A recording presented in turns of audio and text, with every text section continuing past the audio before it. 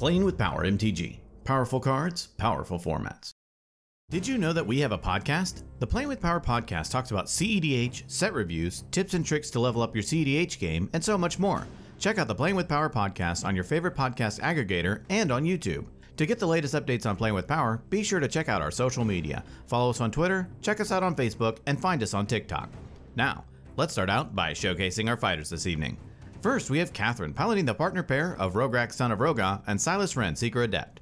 This is a turbo ad nauseum list that uses Rograkh to turn on fast mana and free protection for a quick lethal win. Catherine's opening hand contains a Mnemonic Betrayal, Mox Amber, Time Twister, Vampiric Tutor, Mana Vault, Underground Sea, and a Watery Grave.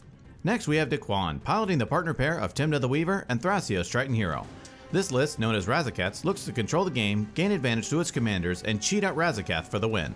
Decklists' opening hand contains an Animate Dead, Reanimate, Mystic Remora, Entomb, Force of Negation, Marsh Flats, and his London Mulligan is a Life and Death. After that, we have Alan piloting Rocco, Cabaret Caterer. This deck uses its commander to search up Arena Rector and sacrifice it to find Vivian on the hunt and assemble a Kiki Jiki combat win. Alan's opening hand contains a Birds of Paradise, Mox Diamond, Lightning Bolt, Wooded Foothills, Scalding Tarn, Ancient Tomb, and his London Mulligan is a Noxious Revival. Finally, we have Zach piloting the partner pair of Tymna the Weaver and Kraum, Ludovic's Opus. This deck, known as Blue Farm, gains card advantage through its commanders and wins with concise win packages including Underworld Breach and Thassa's Oracle. Zach's opening hand contains a Chrome Mox, Mystic Remora, Drannith Magistrate, Mental Misstep, Watery Grave, and his London Mulligans are Wheel of Fortune and Force of Negation. If you like this video, be sure to like, subscribe, and ring the bell. Without further ado, let's kick off this absurd aggregation of aggressive archetypes. Catherine brought the most outlandish socks to the table and gets to start us off. Catherine draws and plays an Underground Sea. She casts a Mox Amber. She casts her commander, Rograkh, son of Rograkh. She casts a Mana Vault. She casts a turn 1, Time Twister. In response, Decklists casts Force of Negation for its alternate cost, exiling Mystic Remora. Twister is countered and exiled, and the turn moves to Decklists. Decklists draws and plays a Marsh Flats. Shedding a single tear for his Mystic Remora, Decklists gives the turn to Alan. Alan draws and plays an Ancient Tomb. He taps it to cast Grim Monolith. He casts a Mox Diamond, discarding Wooded Foothills. He casts a Birds of Paradise. In response, Decklists cracks his Marsh Flats, pays a life, and fetches up an Underground Sea onto the battlefield. Birds resolves, and Alan passes the turn. Zach draws and plays a Watery Grave into play untapped, paying 2 life. He casts a Mystic Remora. In response, Decklists casts an Entomb, fetching up a Vilis, Broker of Blood, into his graveyard. Remora resolves, and Zach follows it up by casting a Chrome Mox, imprinting Mental Misstep. He ships the turn to Catherine. During Catherine's draw step, she takes a damage from her Mana Vault. She plays a Watery Grave into play untapped, paying 2 life. She casts a Vampiric Tutor. Remora triggers and Zach draws. Then Catherine fetches up a card onto the top of her library and loses 2 life. She gives the turn to Decklists. Decklists draws and plays a Flooded Strand. He casts Reanimate, targeting Vilis. Remora triggers and Zach draws. In response, Zach casts Swan Song. In response, Decklists cracks his Flooded Strand, pays a life, and fetches up a Tropical Island onto the battlefield. He casts Veil of Summer. Remora triggers and Zach draws again. Veil resolves and Decklists draws. Swan Song fizzles and Reanimate resolves. Vilis returns to the battlefield and Decklists loses 8 life. Vilis triggers and Decklists draws 8 cards. With nothing else, Decklists passes, discarding to hand size. Alan draws and plays a Scalding Tarn. He cracks it, pays a life, and fetches up a Taiga onto the battlefield. He taps his Ancient Tomb to cast his commander, Rocco, Cabaret Caterer, where X equals 2. Rocco enters, and he fetches up a Dockside Extortionist onto the battlefield. Dockside enters, and Alan creates 4 treasures. All set, he gives the turn to Zach. During Zach's upkeep, he pays for his Mystic Remora. He draws and casts a Mox Opal. He plays a Spire of Industry as his land for turn. He taps it to help cast Drannith Magistrate. Drannith resolves, and Zach ships the turn to Catherine. During Catherine's draw step, she takes a damage from her Mana Vault. She plays a Forbidden Orchard as her land for turn. She passes. Decklists draws and plays a Verdant Catacombs. He cracks it and pays a life. Vilis triggers and Decklists draws a card. Then he fetches up a Bayou onto the battlefield. He casts a Soul Ring. Remora triggers and Zach draws. Decklists passes. Alan draws and casts Lightning Bolt, targeting Drannith. Remora triggers and Zach draws. Drannith dies and he follows it up with a Food Chain. Remora triggers and Zach draws again. Food Chain resolves and Alan floats a red and exiles his Birds of Paradise to Food Chain, adding 2 green. He exiles Rocco to Food Chain, adding 4 red, putting Rocco into the command zone. He exiles Dockside for 3 white. He recasts his commander, Rocco, where X equals 3. In response, and with a delightfully wretched grin, Decklists flashes in, an opposition agent. Agent resolves, Rocco enters, and Decklists searches Alan's library and exiles a Skyclave Apparition. Dismayed, Alan gives the turn to Zach. During Zach's upkeep, he pays to keep his Remora. He draws and plays an Underground Sea. He casts a Lotus Petal. He casts his commander, Tymna the Weaver. He passes the turn. During her draw step, Catherine takes a damage from her Mana Vault. She plays a Luxury Suite and ships the turn to Decklists. Daquan draws and plays a Bloodstained Mire. He cracks it and pays a life. Vilas triggers and Daquan draws. He then fetches up a Scrubland onto the battlefield. He casts Survival of the Fittest. Remora triggers and Zach draws. In response, Zach casts Fierce Guardianship for its alternate cost, countering Survival. Next, Daquan casts a Drannith Magistrate. He moves to combat and attacks Catherine with Vilas. In response, Catherine taps Forbidden Orchard, giving Jay a spirit to cast Ad Nauseam. Remora triggers and Jay draws. In response, Daquan activates Vilas, paying 2 life, drawing 2 cards, killing Rograkh. He activates Vilas, paying 2 life, drawing 2 cards, killing Rocco. In response, Zach casts Force of Will, paying a life, exiling a blue card, countering Ad Nauseam. Then Catherine takes the damage from Vilas, and with nothing else, Daquan passes, discarding to hand size. Alan draws, takes no actions, and passes. During Zach's upkeep, he pays to keep his Remora. He draws and moves to combat, swinging Tymna at Alan and the Spirit Token at Catherine. They each take it, and Zach gains 2 life. In his second main phase, Tymna triggers, and Zach pays 2 life and draws 2 cards. He plays a Misty Rainforest for turn. He cracks it, paying a life. It is at this point that Daquan smiles again, and points out the opposition agent. He exiles a Tundra, looking at Zach's hand as well. Sorrowfully, Zach ships the turn to Catherine. During her draw step, Catherine takes a damage from her Mana Vault. With nothing else to do, she gives the turn to Daquan. During Daquan's upkeep, Zach casts Silence, locking out opponents from casting spells this turn. Daquan draws and plays a Scalding Tarn. He moves straight to combat, attacking Zach with Vilas for his transgressions. Zach takes 8, and Daquan passes the turn. Alan draws, plays a Plateau, and passes. At the end of Alan's turn, Daquan cracks his Scalding Tarn, paying a life. Vilas triggers and Daquan draws. He fetches up a Watery Grave into play untapped, paying 2 life. Vilas triggers again, and Daquan draws 2. The turn moves to Zach. During Zach's upkeep, he lets his Remora die. He draws and moves to combat. In response, Daquan pays 2 life to activate Vilas, targeting Zach's Spirit. Vilas triggers and Daquan draws 2. The Spirit dies, and Zach attacks Catherine with Tymna. She takes it, and Zach gains 2 life. In his second main phase, he pays a life and draws a card through Tymna. He casts a Mox Diamond, discarding Marsh Flats. He gives the turn to Catherine. During his upkeep, Catherine pays 4 to untap her Mana Vault. She draws and plays a Polluted Delta. She passes. At the end of Catherine's turn, Daquan casts Vampiric Tutor. He fetches up a card onto the top of his library and loses 2 life. Vilas triggers and Daquan draws 2. The turn moves to Daquan. During his upkeep, Daquan casts Silence. Silence resolves, shutting out opponents from casting spells this turn. He draws and casts Lion's Eye Diamond. He plays Zach's Tundra as his land for turn. He casts a Mana Crypt. He casts Auriok Salvagers. He cracks his LED, discarding his hand, adding 3 white. He activates Auriok Salvagers, returning LED to his hand. Daquan presents a loop of sacrificing and returning LED through Auriok Salvagers to generate infinite mana of every color. He casts his commander, Thrasios, Triton Hero. He activates Thrasios, drawing his library, putting all lands onto the battlefield tapped. He casts Thassa's Oracle. It enters, triggers, and Daquan wins the game. The team had a lot of fun, so they decided to go again. In this game, we have Alan piloting Corvold, Fae-Cursed King.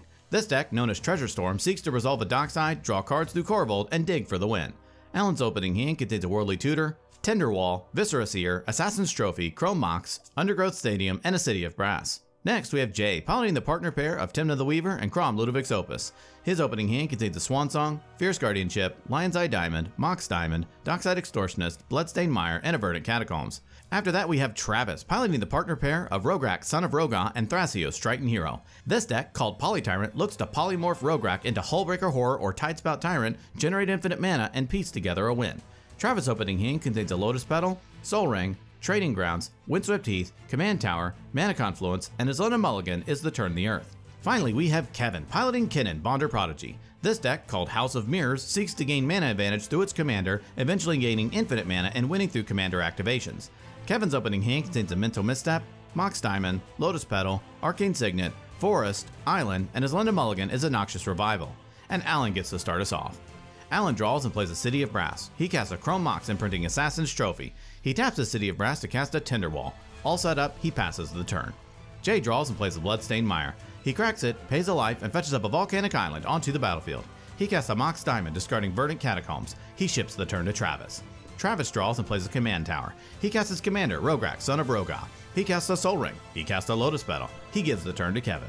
Kevin draws and plays an island. He casts a Mox Diamond, discarding a forest. He casts an Arcane Signet. He casts a Lotus Petal. He pays 2 life to cast Ataxian Probe, targeting Jay. He looks at Jay's hand and draws a card. He passes. At the end of Kevin's turn, Alan casts a Worldly Tutor. In response, Jay casts Swan Song. Tutor is countered, and Alan creates a 2/2 bird. The turn moves to Alan. Alan draws and plays an Undergrowth Stadium. He sacrifices his Tenderwall, adding 2 red. He taps his City of Brass to help cast his commander, Corvold, Fae-Cursed King. Corvold enters, Alan sacrifices his bird, Corvold triggers, gets a counter, and Alan draws. He passes the turn. Jay draws and plays an Exotic Orchard. He casts Dockside Extortionist. It enters and Jay creates 6 treasures. He casts his commander, Kraum, Ludovic's Opus. He moves to Krombat and attacks Travis with Kraum. Travis takes it, and Jay ships the turn. Travis draws and plays a Mana Confluence. He taps it to help cast his commander, Thrasios, Triton Hero. He casts a Training Grounds. Kraum triggers and Jay draws. In response, Kevin pays 2 life to cast Mental Misstep, countering Training Grounds. Jay passes the turn to Kevin. Kevin draws and plays a Misty Rainforest. He cracks it, pays a life, and fetches up a tropical island onto the battlefield. He casts his commander, Kennen, Bonder Prodigy. He casts a Mystic Remora. Kraum triggers and Jay draws. Remora resolves and Kevin ends his turn. Alan draws and plays a Spire Garden. He casts a Dark Confidant. He passes to Jay. Jay draws and plays a Spire of Industry. He taps it to help cast his commander, Tymna the Weaver. He moves to combat and attacks Travis with Kraum and Kevin with Dockside. He holds priority and casts Swords to Plowshares, targeting Kennen. Kennen is exiled and Kevin gains 2 life. Then they both take it, and in his second main phase, Jay pays 2 and draws 2 through Tymna. Feeling good, Jay ends his turn. Travis draws and plays a Windswept Heath. He cracks it, pays a life, and fetches up a tropical island onto the battlefield. With nothing else, he ships the turn to Kevin. During his upkeep, Kevin pays to keep his Remora. He draws and cracks his Lotus Petal to help recast his commander, Kennen. Kevin passes. During his upkeep, Alan reveals a Demonic Tutor through Dark Confidant. He draws and casts Diabolic Intent, sacrificing Dark Confidant as an additional cost. Corval triggers, gets a counter, and Alan draws a card. He fetches up a card into his hand. He taps the City of Brass to cast Dockside Extortionist. Kraum triggers and Jay draws. Dockside enters and, in response, Travis taps his Mana Confluence to cast Chain of Vapor, targeting Corvold. Remora triggers and Kevin draws. Corvold bounces and Alan doesn't continue the chain. Dockside enters and Alan creates 7 treasures. He casts Demonic Tutor. Mystic triggers and Kevin draws. Alan fetches up a card into his hand and then gives the turn to Jay. Jay draws and moves to combat. He attacks Alan with Kraum, Kevin with Tymna, and Travis with Dockside. Travis blocks with Thrasios, they all take the rest, and then Jay gains 2 life. In his second main phase, he pays 2 life and draws 2 cards through Tymna. He plays a Morphic Pool for turn. He casts Mnemonic Betrayal. In response, Travis activates Thrasios, scrying 1 and revealing a Gamble into his hand. In response, Alan casts Ad Nauseam. Remora triggers and Kevin draws. In response, Jay casts Miscast and Kevin draws again. With nothing else, Ad Nausea is countered and Mnemonic Betrayal resolves. Each opponent then exiles their graveyards.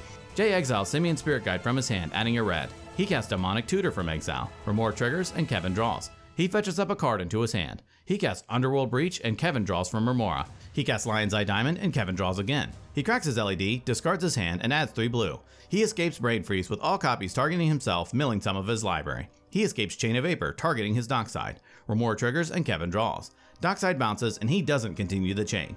He escapes LED and Kevin draws again. He cracks it for 3 red. He escapes Dockside Extortionist. It enters and Jay creates 5 treasures. He escapes Brain Freeze and Kevin draws. He mills more of his library. He escapes Chain of Vapor, bouncing Dockside, and Kevin draws through Remora. He casts Dockside, creating 5 treasures. He escapes Grand Abolisher. It resolves, locking out opponents this turn. Jay casts Chain of Vapor from exile, bouncing Dockside. He recasts Dockside, creating 5 more treasures. He presents a loop of escaping LED, cracking it for blue, then escaping Brain Freeze, milling out his opponents. He passes, sacrificing Underworld Breach. 1 by 1, each opponent attempts to draw from an empty library, loses, and Jay wins the game.